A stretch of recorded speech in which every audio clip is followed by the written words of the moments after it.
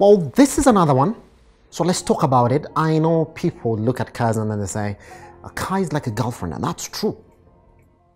Only one person or the owner of that car is one who knows how beautiful that car is. That's a lie. Actually, that's nonsense. The girlfriends were just ugly.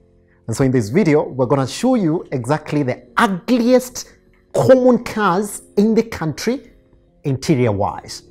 I don't care, there's a personal view, but I know majority of people are going to agree with me once we are done with this list. Now, the first one is quite controversial, and I don't care what you guys are going to say again. This is the Mazda CX-5. Yes, this is a car with an exterior looks. I'm not denying it. It looks beautiful. And that's the case with all Mazdas, but where things are not working with the recently popular SUV in the country is the interior looks. Now, for lack of a better word, it looks as if the interior designers just ran out of time and rushed on the job. Now, the car has had little to no improvement in its interior design since 2013. Don't get me wrong again, but its 2013 screen bump on the dash looks as if it borrows entirely from 1990 design cues. In 2014, they removed the bump and they introduced a slightly less deep bump, and that was it. That was it. The lack of rule of facts in the car's interior continued all the way to 2019, where they disappointingly planted an infotainment screen so far away from the driver and so much into the screen that they made it look like a heads-up display. Now, the design went through what you can call a slight facelift in 2018 onwards, with the introduction of the waterfall center console that sweeps through the middle of the car to the back, but they failed to find a better position for the infotainment screen again. Jesus. Overall, when you sit in the car, you still feel that even with a frail chance at introducing contrast-full colors and green shapes on the dashboard for the climate control vents, the visual identity still hasn't clicked for the car. Instead, it looks like a mop-up. Alright, number 2, again, controversial. Subaru Forester 2015, depending on where you're coming from. Now, listen. I had a problem when Toyota first took a stake in Subaru in 2005 in a move that was entirely Toyota spreading its bets. Now, so after they took over, they made the car more silent, much to the disappointment of many Subaru fans. But what was largely expected and happened was the crappy visual attention Toyota gave its cars that met the famous Subaru Forester. Now, in simple words, the car's interior since 2013 looks like an intern sneaked in their drawings into the main folder. What I mean, it is a simple no.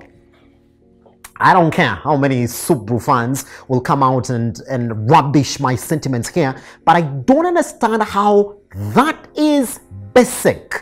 I promise, like, and even from a line that has for a long time held good sales for Subaru.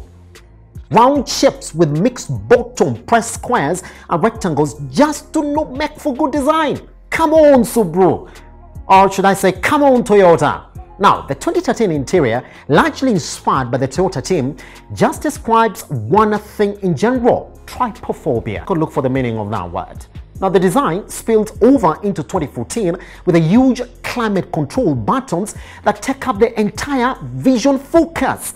It is uninspiring, uninviting, and for the 3 years to 2019, Toyota were not inspired to change a single major thing in the interior, and in 2019, they gave you a larger Tesla-inspired infotainment screen surrounded by climate vents and controls from 2013.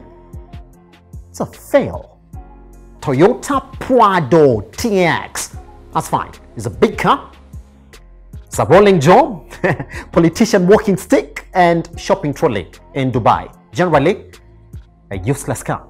It had always been a useless car. Now, I don't care how many people have abused me before the end of that line. So Toyota says that TX means impeccable power and efficiency.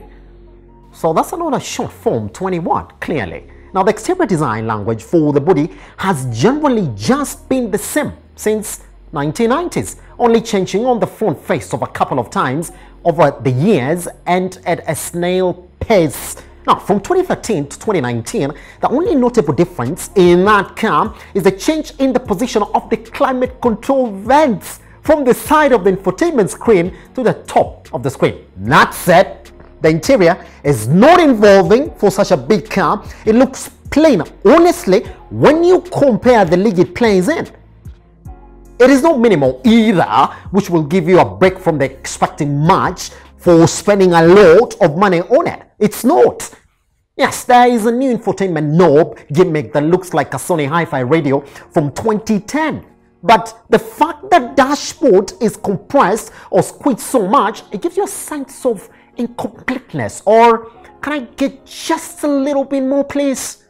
And that is not good for a cruiser you're expected to spend many hours in for your long distance travels, because essentially that is what it's meant for. Listen, Kenyans, a TX is an off-road car. You're supposed to go with it to the mud roads in the country. But how many Kenyans buy it for that, actually? Alright, now in 2020, they even made the infotainment screen smaller, while their peers were making it bigger. Jesus! I mean, from such a big SUV, you'd expect some expression in the use of the space. But not for Toyota and Prado TX. You will sit in the car and feel like you are seated on a bench in a Catholic church, with the infotainment lights only acting as the holy illumination candles. Let's move on. Toyota Fielder. Now, Toyota's notion of profitability is well expressed by how many of the Fielders you see on the Kenyan roads.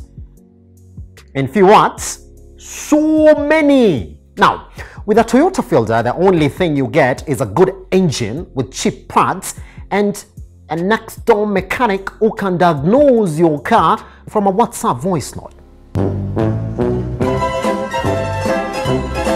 But other than that, the car has slowly gotten uglier and confused from 2013 to date. Ask me what they have changed. Nothing. Absolutely nothing. Those are 9 years of nothing other than cutting back on using any extra cheap material on the center console for the two cup holders in front of the gear lever selector. How? Bumbleclad! Now the dashboard looks like it is floating, and the wavy shape disagrees with any regular instrument installed on it. Now everything from the factory on the dashboard looks aftermarket due to the irregularity of the dashboard. Yes, you can argue that you have a good engine and that you are supported by the assurity of the Toyota reliability, but that just can't be it. I mean, your office desk or kitchen counter is just more engaging than the interior of the Fielder. Now, your passenger has absolutely nothing other than a vent in front of them, and that's just it. Nauma, but itabidi uzoee. Now this one, Mazda Demio. I've seen it. It's many Kenyans are driving, eh? And I'm wondering, how would you sit in such a car? Now, let's talk about it. From the lack of essential door cabins at the back to hold your phone or anything you may want to carry in the car, to a dashboard that looks like it was molded as an afterthought to cover any exposed part. This car, it looks stupidly ugly inside. Now, the entire dashboard has not improved since 2007 to 2013. And the only addition is just a screen and a steering control on the steering wheel and an infotainment screen. That's it. So from 2007 to 2013, 6 years of producing the car, that's it. Now the center console is non-existent. It is brave and an eyesore to look at and feel at the same time. It looks molded from a cheap log, and yes, it doesn't deserve this attention we're giving it. Listen, there are better small cars than a Demio from 2007 to 2013. So many of them. Now, for a reasonably priced car like the Demio, they need to do better. And that's my list. That's it. Let's meet in the next one.